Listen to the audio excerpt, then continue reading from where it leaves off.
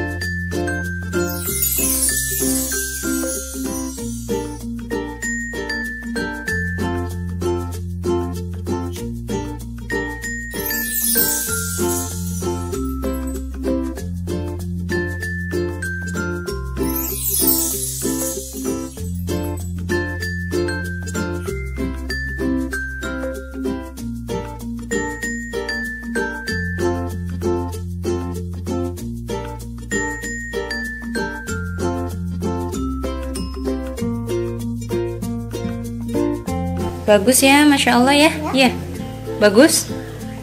Bagus. Ayah dan Bunda, ajaib bukan? Kenapa ya bisa demikian? Ternyata kertas dapat menyerap air.